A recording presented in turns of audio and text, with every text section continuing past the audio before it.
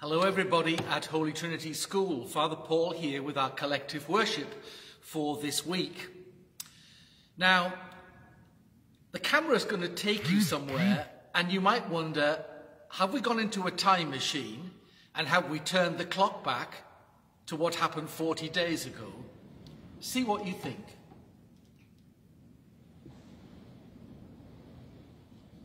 No, Father Paul hasn't gone mad. I don't think it's Christmas, but it's exactly 40 days since we celebrated Christmas. And 40 days after we've celebrated Christmas, we celebrate Candlemas, the feast of the presentation of Christ in the temple, when he was just a little boy. But the crib in the church here at Holy Trinity is still here, and it only goes away tomorrow. And then Christmas is finished for this year. But everything else is gone. The tree is gone and all the other decorations, but the nativity scene, Jesus in the manger, and you can see the shepherds and you can see the kings, but you can also see lots of candles, because that's why we call this special festival we celebrate this week Candlemas. 40 days ago, we celebrated the joyful festival of the birth of Jesus. But today, we recall that very special day when Jesus was presented in the temple to fulfill the law that Moses had given, but also, at the same time, to meet his faithful people. Led by the Holy Spirit, an old man called Simeon and an old woman called Anna, they came to the temple that very day when Mary and Joseph presented Jesus in the temple to ask God's blessing on him.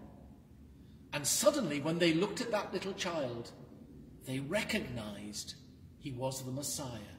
He was the one that they'd been waiting all their lives for. So, this is an incredible story. Let me read to you a little bit of the story. When the time came for their purification, according to the law of Moses, Mary and Joseph brought Jesus to the temple in Jerusalem, and they offered there a sacrifice. The law required that they offer either a pair of turtle doves or 2 young pigeons. But there was a man in Jerusalem whose name was Simeon. He was a man who was holy and righteous before God, and he looked forward to that day when everything would be revealed that God would bring about in the world. And the Holy Spirit rested upon Simeon.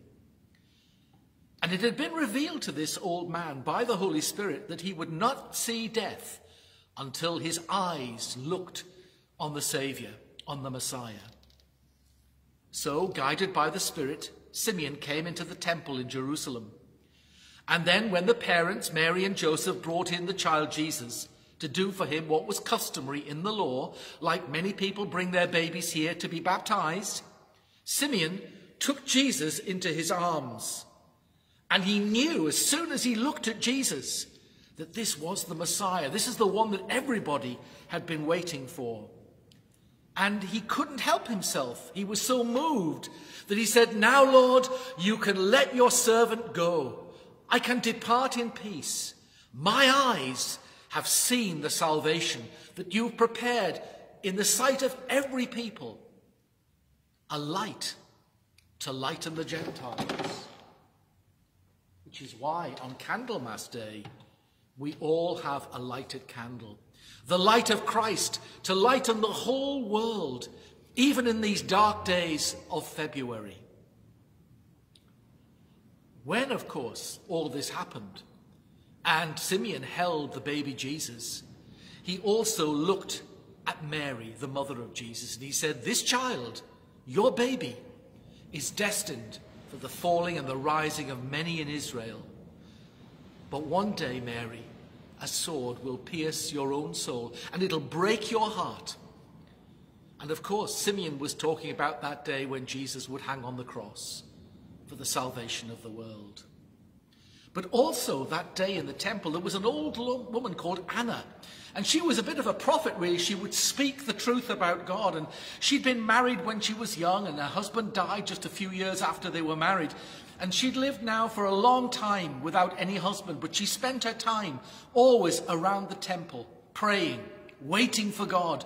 And she too, when she saw Jesus, just knew in her deep down heart that the baby was special. Very, very special, important. And so she began also to praise God for this child. And so when Mary and Joseph had finished everything that the law asked them, they went home to Galilee, to the town where they would bring Jesus up, the place called Nazareth. And Jesus, we're told by St. Luke, grew strong. He was filled with wisdom and with favor from God. So that's why we keep the crib, the nativity field, right up to this point in February. And on Sunday, we carried our candles around church as we sang our great hymns. We thought about the light of Christ, Jesus who is the light of the world. I'm going to pray now a prayer for you to think all about the light of Christ. Just focus on this candle. When there is darkness in the world, Lord, we ask that you bring the light of Jesus. May there be no dark places, but only your light. May your light fill even the darkest places of our lives and that of our world. May your light illuminate the way before us so that we may see the path that you would want us to walk. We ask today that you would bless our world, our school, all our children and staff, all our parents, all our families and all our friends.